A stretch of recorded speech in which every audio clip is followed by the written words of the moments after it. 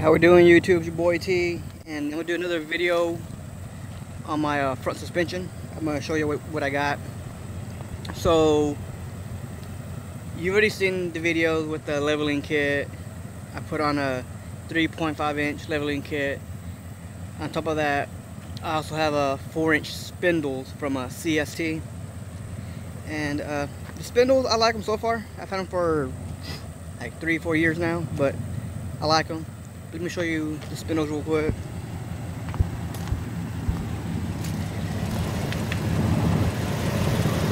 They are, again, they are the 4-inch CST front spindles.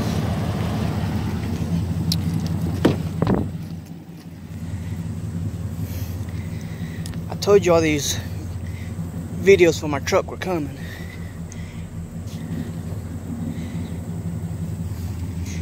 Alright, so we got up front 7.5 inches of lift, and you see when you turn the wheel all the way, you have just enough clearance to where it won't rub or you don't have to cut the fenders.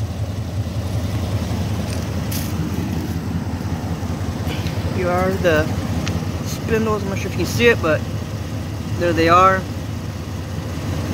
And also I got Aftermarket end links. They look badass. I like them. And just now I just swapped out a steering rod because the other one went bad. There's the old one, and then there's the new one right here. The steering rod almost fell. Yeah, way bigger.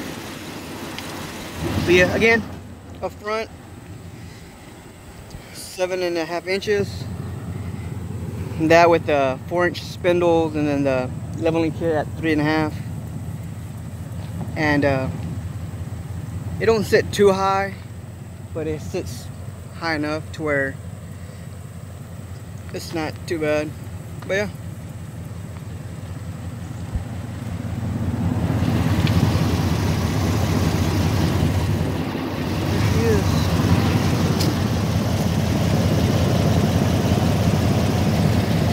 And with the spindles and the leveling kit, there ain't much contact with the upper control arm and the bucket. You see, plenty of clearance, so it don't hit.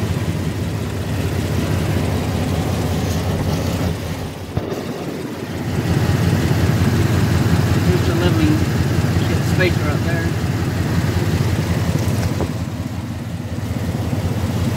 Aftermarket inlets.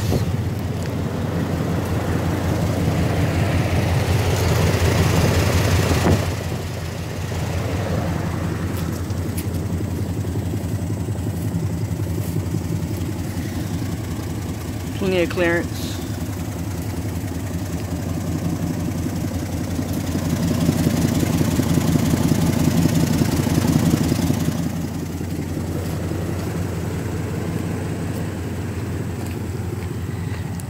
Yeah,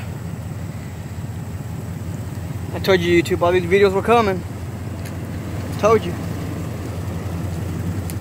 So you get the front bumper and new back bumper. Have a new radiator, radiator hoses, fan. I'm not sure if I do a video on that, but all that's brand new. But yeah, Nissan Titan 7.5 front lift, spindles and leveling kit. But yeah.